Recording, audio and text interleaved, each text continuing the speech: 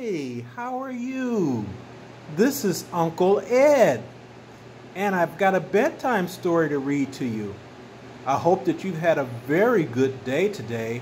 Hope you had a lot of fun, that you had a chance to play with your mom and dad or dad. I hope that you've learned a lot of new things, and I hope you had a very pleasant experience all day. So what I'm going to read to you tonight is Never Touch a Dragon. See, this is the dragon. The dragon is like a monster and it shoots fire out of its mouth. So, without further ado, I'll get started. You must never touch a dragon with a twisty, twirly tail. Just hang a sign around its neck and put it up for sale. See? Putting it up for sale, the dragon.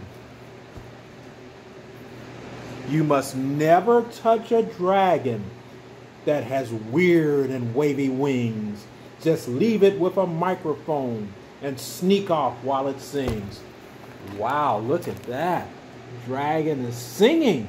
It's got its mic. Open mic night. Just kidding. So, you must never touch a dragon that has a lumpy, bumpy skin. Just turn your house into a fort that dragons can't get in. Yes, look at that house. And even though the dragon's big, he can't get into this house. The people inside, her family, is safe. So, and don't ever touch a dragon with a smoky, sparkling snout. Just find a hose and splash its nose before the flames come out. So you don't want it to burn you. So you get the hose and you put the water on there and that puts that fire out. The end.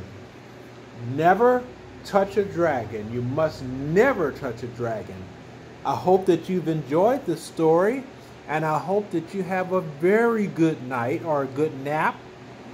And Uncle Ed will read to you another time. Does that sound good? So until the next time, you have pleasant dreams and you have a good day, okay? Bye. Bye. I'll talk to you later. I'll read you another story. I look forward to it. Take care. Bye-bye.